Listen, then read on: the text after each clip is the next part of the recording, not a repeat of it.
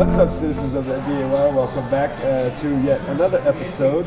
I'm very excited to have with us Sylvia Caiuby from the Duke Fuqua MBA program. She's a current student right now.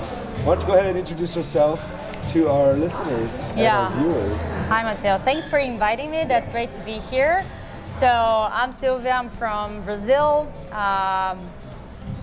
I was born in São Paulo and based in São Paulo. I work in the technology industry and I love it. I love traveling as well, reading books, going to the movies, and I was working for a startup before I joined the program. And you've developed so much. So now you're a current student at Duke Fuqua, yes? Yeah, second year. I've changed a lot since then. I've been there for a year and 3 months. Okay. I'm close to the end. That's very exciting. Yeah.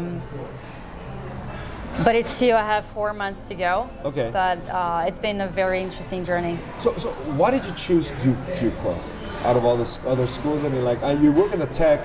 Fuqua is, I mean, a lot of people think it's more health related. It's more of a health related industry. Why Fuqua? Yeah, I mean, I agree. The health sector is the health education is very strong at Duke, but they also have other interesting things. For example, beginning with the format, the design of their program. So they have this global program for working professionals, so you can apply and be in the program while you're still working, so you don't have to give up your home or be away of your family, of your job. Okay. So that's something that really got my attention. That's one of the main reasons I chose Duke, because of this format. But they also have other things that make them unique. So for example, they have this strong teaching on the leadership side. So for example, the dean wants the students really to be leaders of consequence, meaning that, okay, I want you to be successful in your business, but are you concerned about giving back to the community? You know, are you good? So it's not just about being successful, but giving back and nurturing your society, your community back. So I think that makes Duke very unique. And also the diversity. So this global program allows you to go to 5 different places around the globe. Okay. And you get to visit China, India, Chile, in Latin America, and Europe. So you have all this diverse and cultural background, and I think that's very enriching for your Which countries career. have you gone yet? I mean, so far? Well, to the US, which is the Right. base, but then after that, Santiago in Chile, Shanghai in China, New Delhi in India, and then Berlin in Europe. That was phenomenal, really. Berlin. Yeah. Oh yeah, I really want to visit Berlin. That's one of my places, like one of my next, it's in my top 3 lists of places that I need to visit. Canada, Berlin, and New Zealand is for me. Oh yeah. From these 3 ones, I've been to Berlin.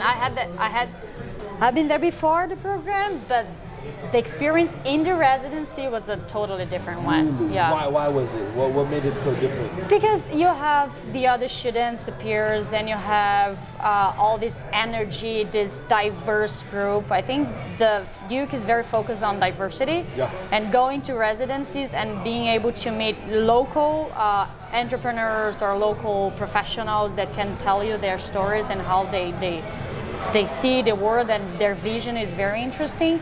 But the connection you make with the other peers is different in each place you go, so that's very interesting as well. The environment really changes you, have an impact on that, and we learn that in school, like in class, but you can actually experience that too in residencies. Okay, you actually feel it, like when you do it, you're there, you're in it, and you're doing it. Yeah. Because they have a different culture, a different story, a different history. So actually the way you explore the city is different, what you learn is different, so you can have one different takeaway from every different places you go for residencies. Yeah, that's very good. Yeah, that's very interesting. That sounds like fun. are you registering? Are you documenting any of it? Like, you know, like your trips? I mean, I'm sure you're taking pictures. Or do you not have like time for that? Like, there's just no time for Instagram stories. Yeah. I mean, we have a very tight like schedule. It's very tight, but we do have a lot of activities that are organized and prepared by Duke, so you can explore the cities and get to visit companies and get to know people like in within the schedule. But you can also take some time off to explore the city yourself. So you can do a little bit of both, but you do things more of what Duke offers you, because it's a very tight schedule, but you can explore the city, that's for sure. Yeah. Okay, nice. Yeah. Well, okay, I want to kind of rewind. Let's go back to like the time when you were applying for an MBA and you were in the process. What was like the hardest part for you throughout the entire, like how long did it take you to apply? I think from when I decided to apply until I applied and passed, it took me 1.5 years. A year and a half? Yeah. Wow, okay. What was the hardest part there? So I think you can often have that feeling that you are or alone, or you feel like, you feel like there's no one supporting you, or you are on this alone, but you're not. But since it's a long time and it takes a while for you to see some progress, I think that's the hardest part. Yeah. But I think talking to other prospective students, or talking to your family, or talking to other, like to your boss or people around you that can support you in this journey, I think that's very important. I think. Yeah, that's definitely important. How did you get through it? So you really, because I mean, okay, so during the application process, when you're actually learning, you're taking certain courses to pass the proficiency test, right, the TOEFL and the GMAT. You basically have to cut off your social life.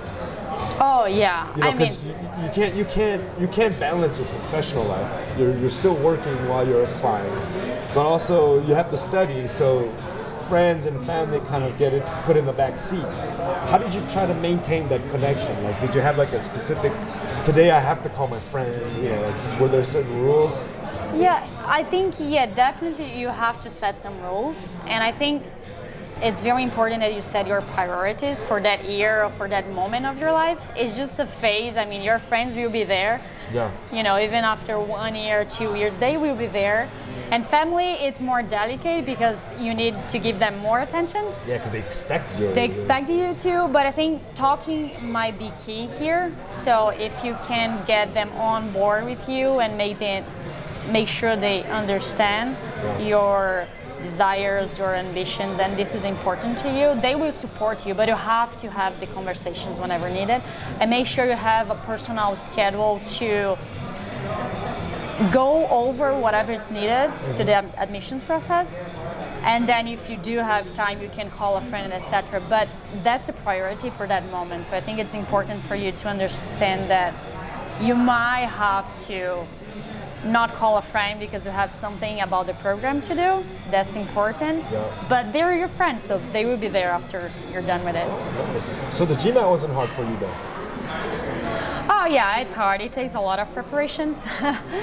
But yeah, I mean, like I said, it's a matter of priority. So yeah, you have to be very like clear on what you want, and really defines you as a person, you know. So if you're really determined to do what you want to do, it may take some time, but you get to that and you'll be happier and more willing to give it back to your friends and family and that's true, and community. Yeah, that's true. That's also true. What was the most? What part of the process were you most nervous about though? Most nervous about? I think I didn't know how the university would see me.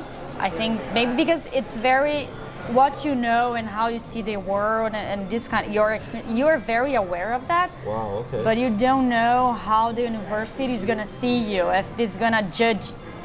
Yeah, it's a process. Right. It's not really a judgment, but they will have to do that at some point. Say, hey, this this potential student here is a good fit or this one is not a very good fit. They're gonna have to judge you somehow. So I think I was mostly concerned about how they would see me and if they would see me as a good fit. Right. Because you know stuff, you know your experience, but knowing things and be able to show this, it's different.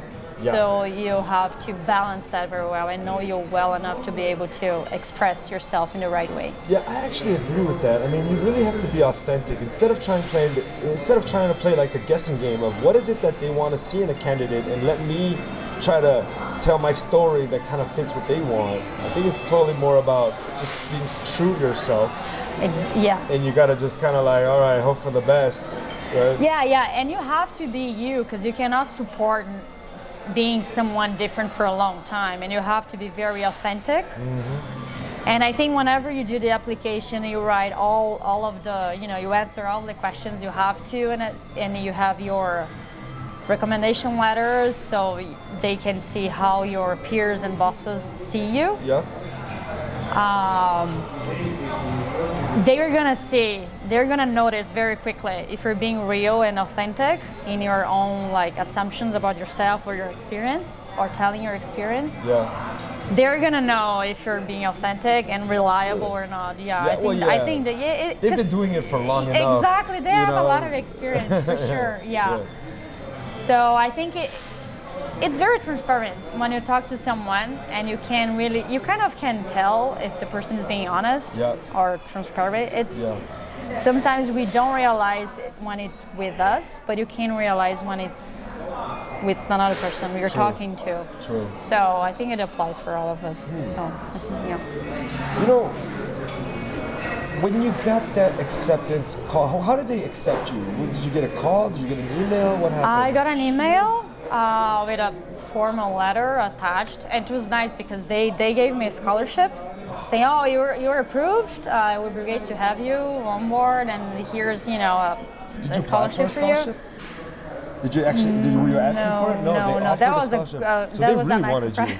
That was a nice surprise. That's awesome. Yeah. When the school offers you a scholarship, it's like, we want you here. Yeah, I mean, I found about that specific piece later, so I was very glad I wasn't in without really expecting anything, because it's a huge investment. So being recognized in the very beginning, it's also very nice. Yeah. Oh yeah.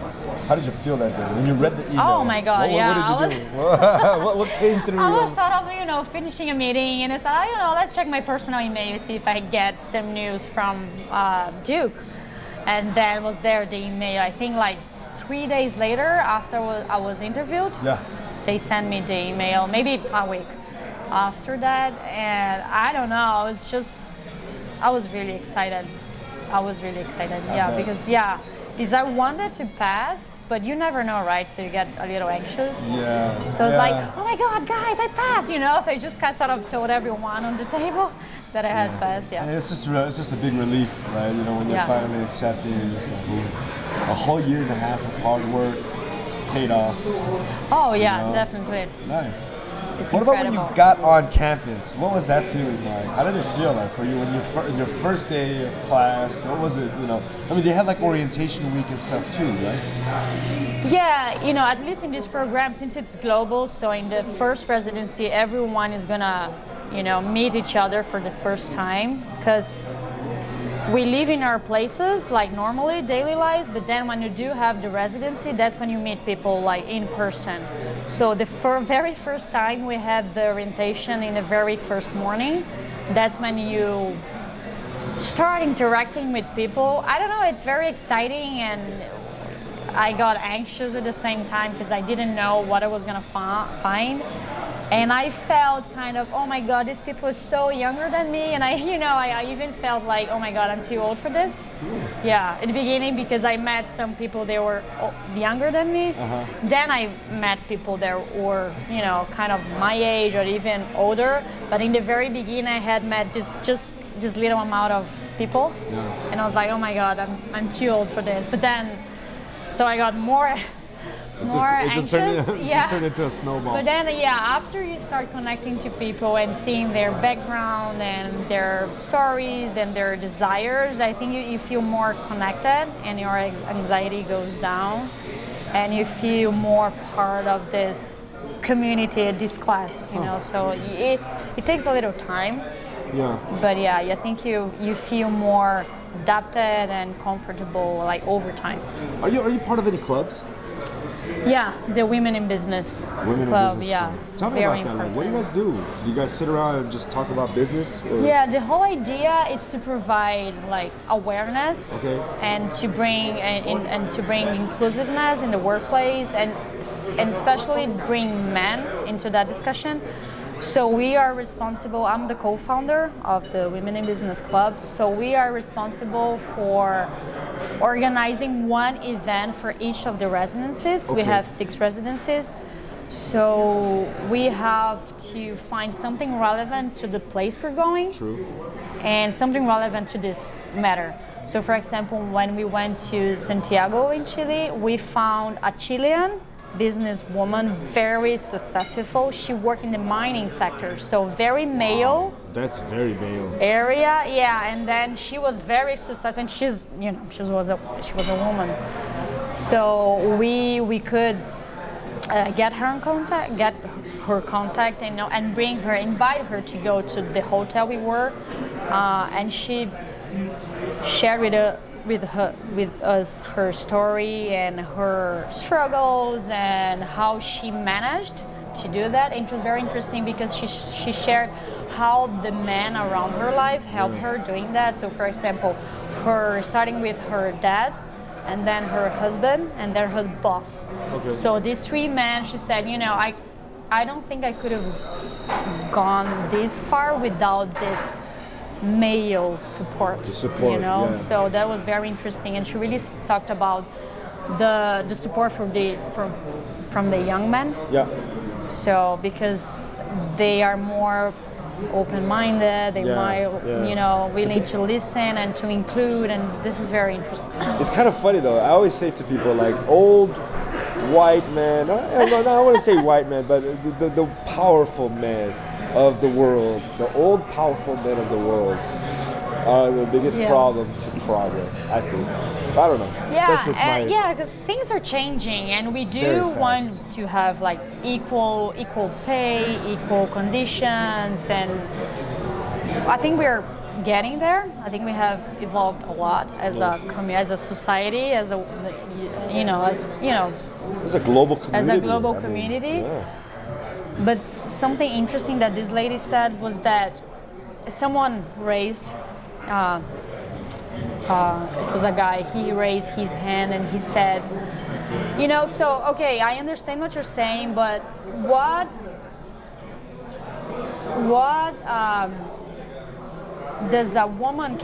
can a woman do that a man can't? Give birth. And that, but and her answer was like, in the work environment, nothing. Everything he can do, she can do too, and there's nothing she can do that the man cannot. Right. It's just whenever you have diversity, people feel more included, and they are more productive, and they are more happy. Happier. So people are happier. Basically, that's it. So if you feel accepted for who you are, regardless of gender, age, and whatever it is, it makes a total difference. Huge difference. What about you? You're in the tech. You were working in the tech industry. That's a very male-dominant industry as well. People think, now it's technology with globalization and with the advances in technology, more and more women are there, but still. Like, I have direct contact with a lot of people from Google, Facebook, Amazon, and you look, it's still not what we expect it to be, what we think it is. It's still very male. Just the startup culture, the Silicon Valley, it's all guys talking about startups, and it's all bros, right? I know, but I also think that it depends on the internal area. So, for example, if it's IT, like developers, for example. My stomach. No, you can keep going. I don't know. If it's like, if you're a developer, you're probably going to find more men working in these positions than women. It's just because women might like other things, which is okay. But I think that overall in the company, if you can have more females or more different people, not just females, to nurture this diversity. Do you think your Women in Business Club has helped you like figure out different ways for you to like help other women, emerging women professionals, like really break through in the tech field? I think it's a process, and I think it's not tech field is one field, but I think there are other fields. Even in Brazil, in the US, there's a lot still to be achieved. But I think the exchanging of ideas and experiences, I think it's very enriching. That's when you're gonna get more comfortable of being uncomfortable and really like fighting for what you believe and what is right. And really like, but I think it's very important to bring male to this discussion. So what we do is exchange ideas and experiences to give strength to women and to make men more aware of what it's like to be a woman in the workplace, because still there's a lot of I think okay, so here's my theory looking on down this. and Because I think, look, what I've noticed with the women, with the female community, and I know a lot of women who are in business, obviously with my work, what I've noticed is a lot of the talk, the chatter about, I think it's wrong. The idea that women should want to be like equal to men. okay. Wait, what I'm gonna say? I know everyone's gonna be like, what? Every woman's like, what? You want to get hit right now? The thing is, what I'm trying to say is, I think it should be the other way around. I think men should be placed as equal to women in the sense that if the men in professional companies begin to receive less salary than a woman does, that's when they'll start feeling it. Like, okay, yeah.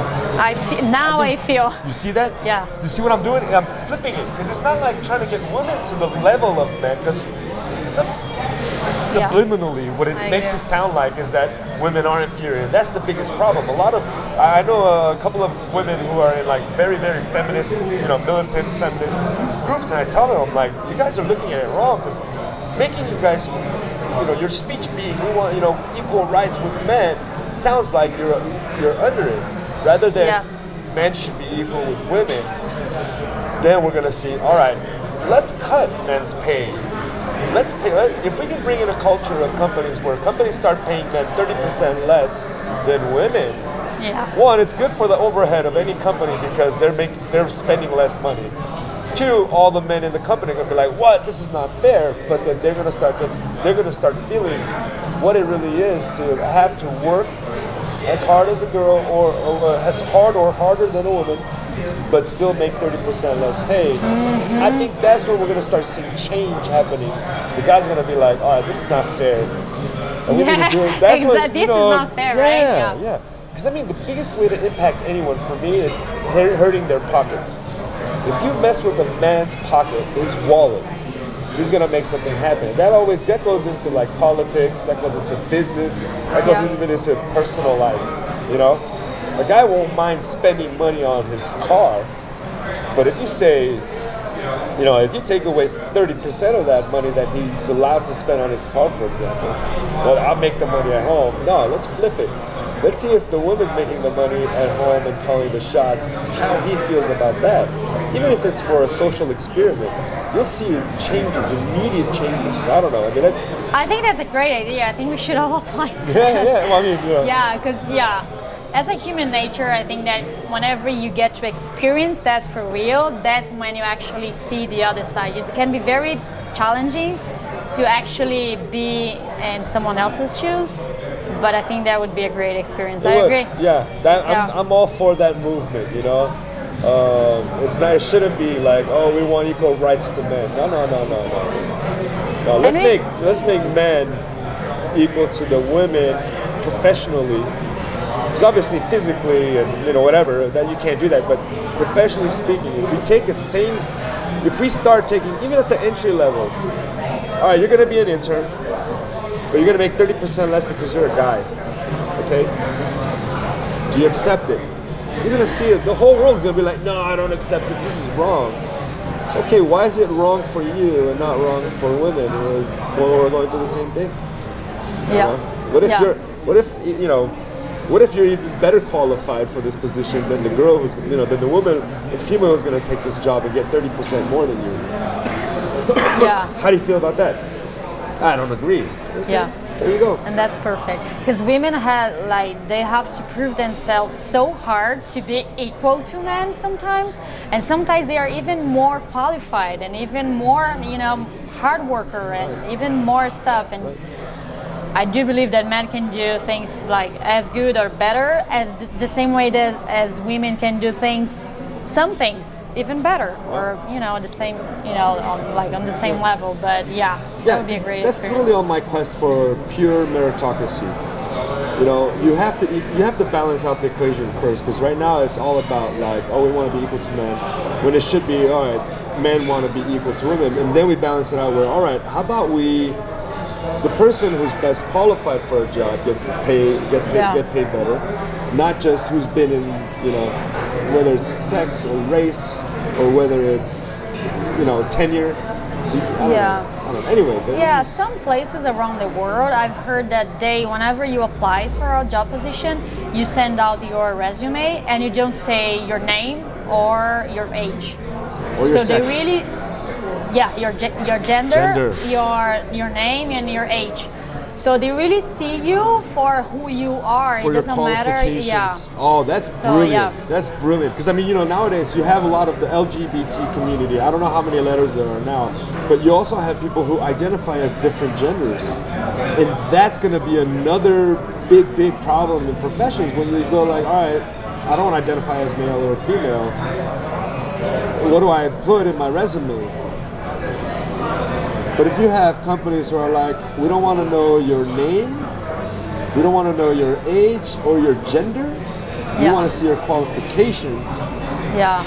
Then they're being fair and smarter. Because awesome. you're not gonna get the best people without judgment, So yeah. And a lot of companies, the biggest problem also too, a lot of companies, they talk big game, like, yeah, we want equality too, but their actions do not map to what they're saying. Saying and doing are two completely different things. Yes. Yes, they are. I truly believe that. Yeah, but I think, at the same time, all this gets, stronger and bigger initiatives, they, at least they're trying to do something, and they're somehow generating some sort of awareness that it takes some time, but I've seen some changes already. So I've seen, for example, women as CEOs and stuff like that. So I think we are evolving, as a world, as a global thing. Like I said, the old powerful men who are in control of 60%, 70% of the world's wealth, when they die, that's when we'll start seeing change. Not that I'm against them, it's just, come on. What happened when they were young, aspiring professionals? We didn't have like the internet. Yeah. They didn't have the internet. They grew up in a very different professional culture than we are facing today. Exactly. Yeah. Things has changed, right? So companies need to follow that change, to be actually included. Otherwise, they will just be held back. Truly believe that. So, final couple questions here. Like, what would you say? What would your advice be to students who are planning to apply, who are in their beginning, they're starting their MBA journeys or in the middle of it? What would you say to them? What I would say? I would say definitely just to stick with it. If you really believe in yourself, and if there's something that you really want to do, don't be an easy giver up, So yeah, just don't give up. I think that the things or the process that we struggle or that we suffer the most are the ones that are gonna give us the greatest results and the greatest the greatest satisfaction. Thanks. Yes.